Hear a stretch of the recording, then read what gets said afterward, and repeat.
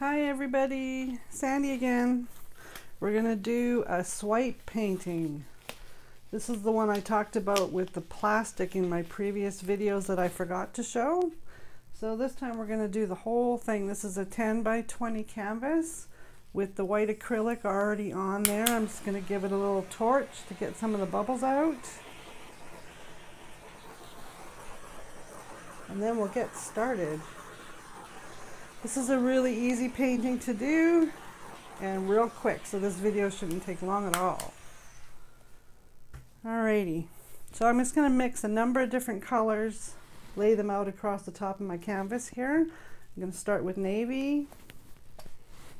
I'm just going to draw a line right across the top.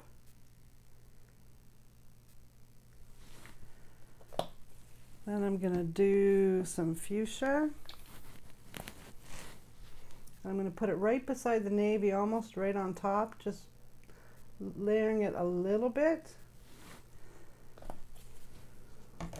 Then I'm going to take some of my lavender.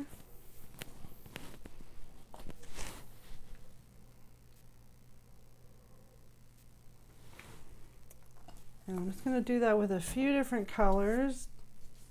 Let's go with deep turquoise. So we all know that's my favorite.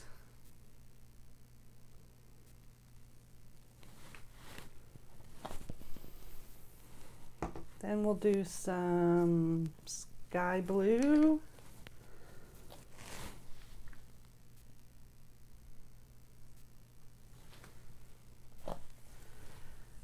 And I think I want to have a little bit of bronze in there too, so I'm going to put some bronze in. I dripped a little bit of blue down here, or a little bit of green, one of the two, but it doesn't matter because I'm going to be doing that end as well. And one more color, what should we pick?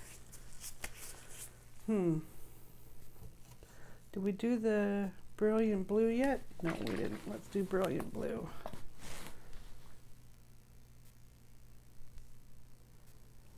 Alright, so there's my color picks for this end. And I'm just going to take a piece of plastic that's got lots of paint on it because I use it all the time. And I'm going to just drag it right down my canvas as far as I want to go with it, probably about halfway. Just going to slowly drag it.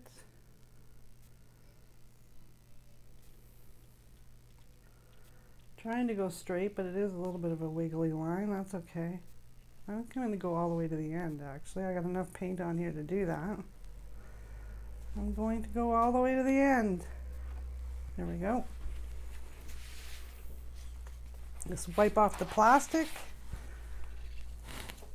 And we're going to do this end. Drag it slowly.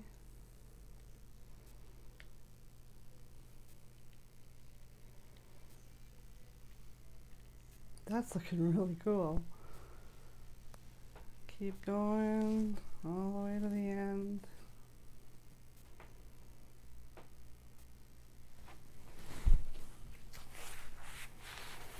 All right.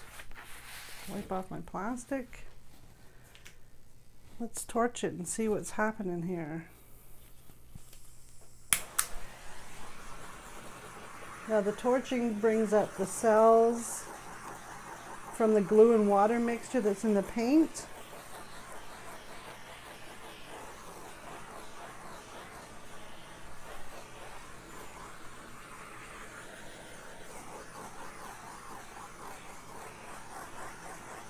Wow, that looks really cool.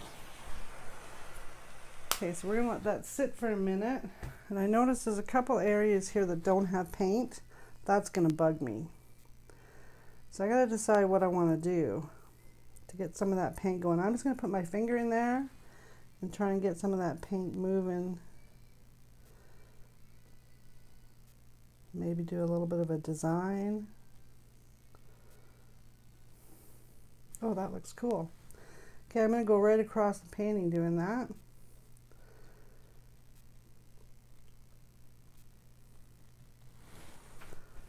Alrighty. I got more happening down here that I'm not crazy about, so let's Get a little bit more of the paint color. A little bit of personality to that. That looks really neat. Wow. Okay, so I'm going to do one more section up here. Kind of keep it even a little bit.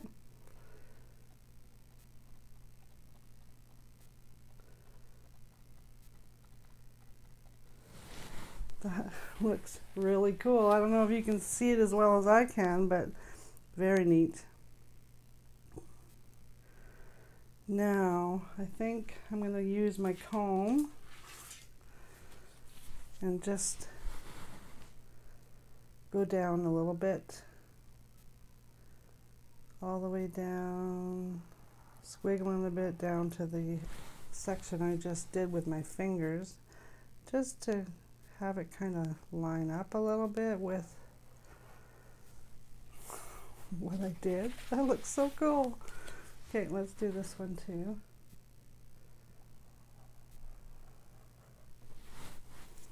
Very unique painting.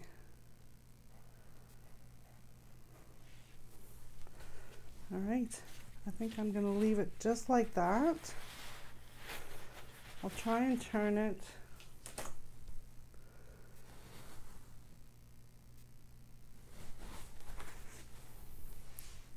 without wrecking it. Look at that. I'll have to show you it once it's dry, but that looks really neat. I'm going to dab my finger up at the top here. Just a couple of white areas that I think need some color.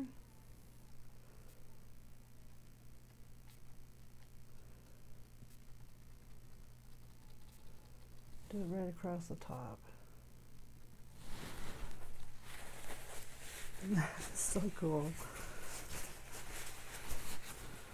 Okay, I'm going to do one last thing because I think this needs some lines up here too, so I'm just going to drag it a little bit.